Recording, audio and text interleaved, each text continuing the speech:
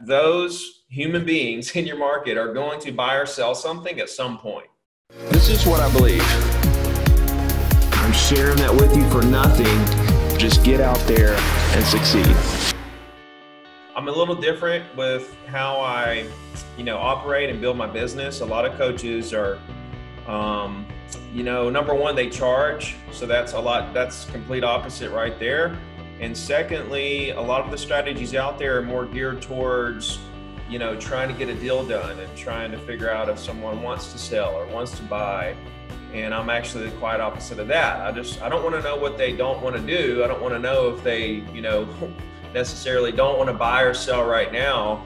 I just want to know what I can do to help them, right? And so I just want to build that relationship, because the fact is that those human beings in your market are going to buy or sell something at some point, right? So that's what we need to understand, is that closings happen every day. If you look through the entire pandemic, just pull your MLS up and go day by day and look at how many new listings, pendings, and closings happened every single day in your market.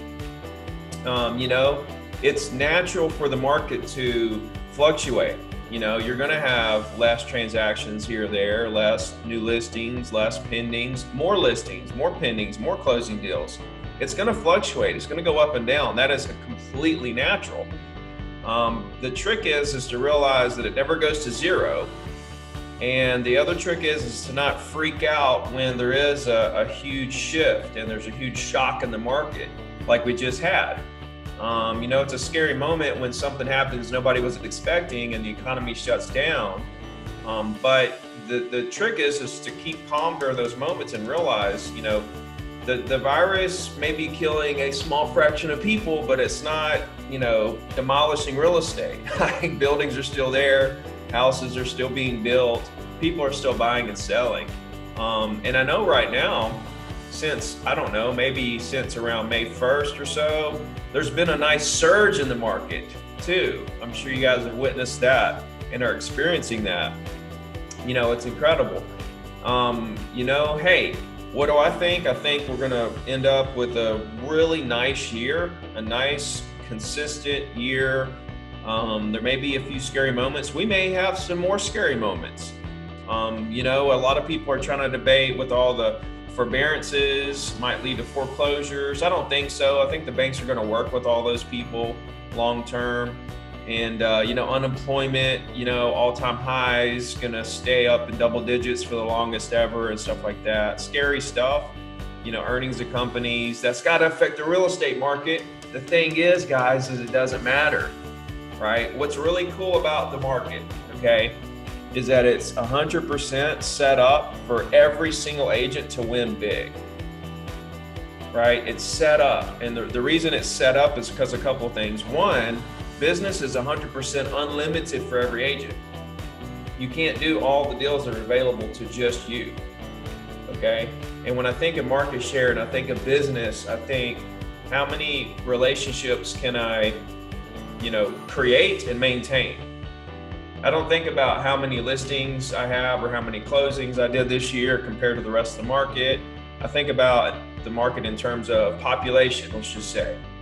Population of Nashville, okay, boom. Can you talk to every single one of those people and see what you can do to help them? Never in a million years. So you can work 24 hours a day, 7 days a week, and never even scratch the surface. Right? So it's quite incredible. The second thing is that as the market ebbs and flows, the price will adjust to your benefit. Like if something really bad happens, the price adjusts so that buyers continue to buy. Like it's a supply and demand thing. The price will adjust so that transactions continue to happen. What does that tell you? Transactions continue to happen. So I want you to know that you're in a really super secure industry. Technology has no chance at this point of taking us over. It's only enhancing our abilities. Technology has dramatically increased the speed and the time that you can see success. I have a guy in my coaching program that did 100 deals in his first year. I've been doing 100 deals a year since 2014 as a single agent.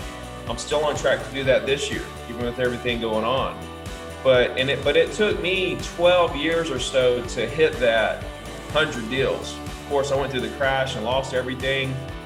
But this guy did it in the first year. Why?